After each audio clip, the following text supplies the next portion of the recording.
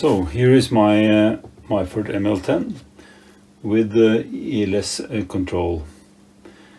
I started out thinking that I should make a new motor system for the machine, but ended up now, as you see, with the guards and motorizing assembly as original, with the original motor, pulley system, 3 pulleys, and with back here I get a little bit in excess of these speeds, 819 or almost 900 RPM top speed.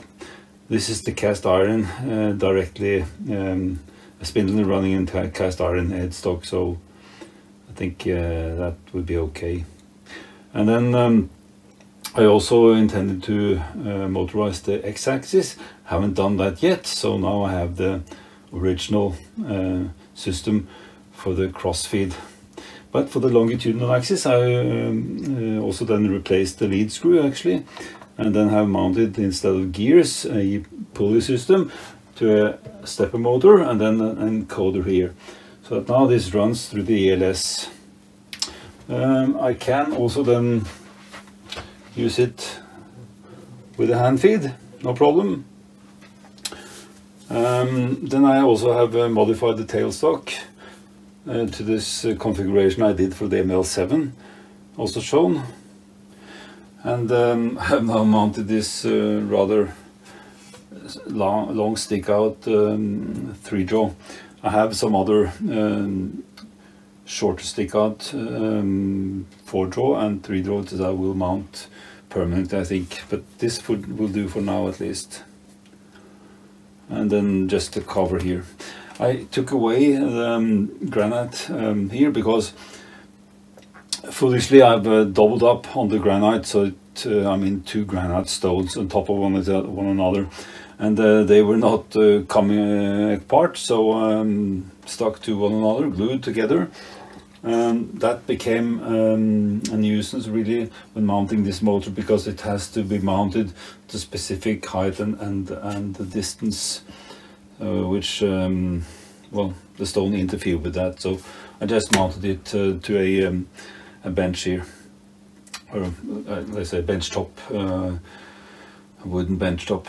I however have also then filled up the bed with epoxy granite.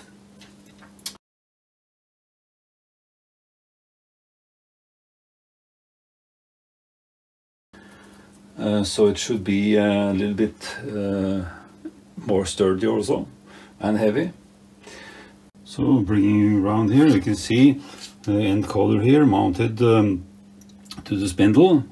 So rotating the spindle will drive the encoder through a timing belt. And then I have the drive system instead of the gearing here, with 2 equally sized pulleys here, also mounted to a stepper motor, and the controller is over here. Or rather, the controller is up here, but the driver, stepper motor driver. And else it's just like standard, bog standard, apart from the link belt. I opted to go for the link belt instead of the normal belt. Of course, this track back plate is with these holes here that allows, let's say, division or dividing. 2 different, I think it's 5, 4, 6, 8 and 12 I made. Don't remember anymore. And then this quick change, so to speak, tool post system. Tailstock modification, so to have an integral ejector, and also then avoid this, I think, a little bit in the way action when the barrel then interferes with your hand. And then here I have the extra handbill, which can be okay to have for manual feed. I also have an extra bearing here so it doesn't only run on this bushing, but also a ball bearing inside here. And the reason I have this two-tone finish, I mean green here and gray here, is that I started out without these covers and also the motorizing assembly. Initially thought that I should try this, let's say, treadmill motor thing, which I eventually did not do. When I got a good buy on the covers and motorizing assembly with a normal one-phase motor. But these are both hammerite, so I already had painted that in hammerite gray. And the paint then is not silicone based, but at least it's silicone in the paint. So you need to strip it down before you repaint. And of course then I had already painted this and then acquired this, so although not really nice to look at, these two colors together, it's not worth the trouble to either do this, which is original, or do this once more just for the purpose of having it in one color, in my eyes at least. Also then, like now I'm running it with the normal one-phase motor, and that's what you see here. So I can give it a run here, just try an effort here to show you. For those of you familiar with the ELS from Rocketronics, it's very simple to use unit, and in this case only the Z-axis control is mounted for the motor, so I have no access to the, let's say, the full cyclus control, which this allows, namely the both X and Z. So swapping between these different programs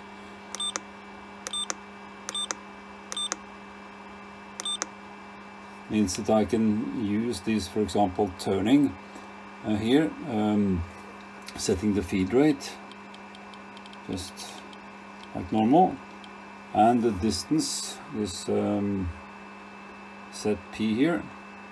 So if I go down here, I can set the distance, for example now, 5 millimeters to the side. When I start the motor at top speed, it's 898 RPM.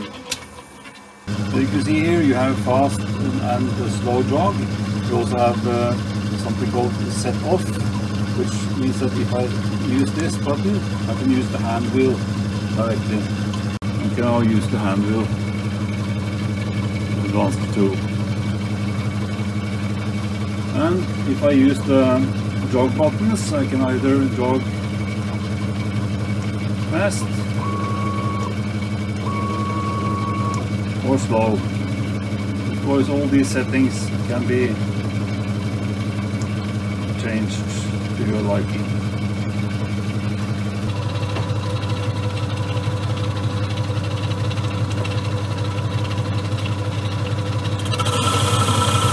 A bit more hefty cuts.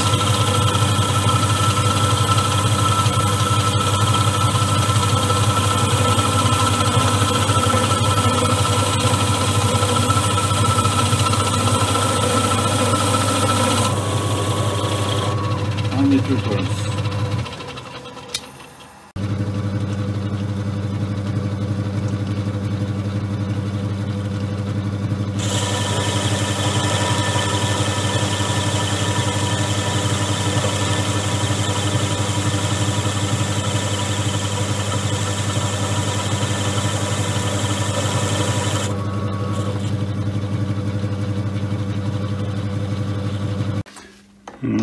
I've also made this use of this tool holder, and then adopted another tool 1 millimeter lower so that it fits here, and I thought I could try to use this to just show the threading possibility with the one-axis setup.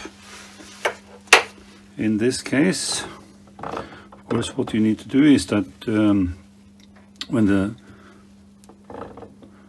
thread has, or when the system has, or tool has reached its leftmost position, if you do a right-hand thread and stops, you have a setup time that you can program in yourself. I've set it to 1.5 seconds, and then it displays, the ELS displays extract tool. So then I extract the tool, and then it moves automatically back to starting position.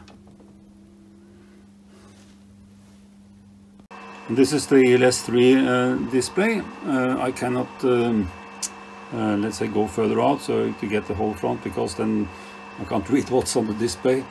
But anyhow, I've changed to between the different functions from turning, and I have gearbox left and right that I've set up then for an external thread. And the feed rate in this case, the pitch, 1 millimeter. And I have a set distance at 10 millimeters. And I can set here now the start position. And then when I start the spindle, you see the RPM. 528, and then when I start the sequence, it says now retract. So this is the time that I have, do another one, to retract the tool. And this is set up in a menu here. I have lots of different functions that I can set here. All these different, scroll through so you can see all the settings for the feed motors, and correctly set up. Lead screw being 3.175 is 8 TPI. And we go back again to the waiting period. This means that I have 1.5 seconds for this tool retraction. That can be set from 0.5 second or less up to as long as you want. So let's just do a quick run here to see how it looks. The system allows for 2-channel control, 2-axis. The threading sequence is fully automated, cycle control, both axes. In this case, with only 1 channel motorized and controlled, you need to, as is evident, you need to retract the tool for each pass that is finished and wait for the tool to go to the resting or the start position, and then do another pass. If you had the 2-channel, of course, then or 2-axis, I mean, then you would set it up appropriately, so that you will then, for example, say you want a thread depth of 0.5 millimeter on this here. Then you can divide that into, let's say, 20 passes, and then it'll be 19 passes where it is divided into equal amount, plus then 1 finish pass. In this case, at least, you can do these as many passes as you want, and I took it very, let's say, at a very liberal pace here.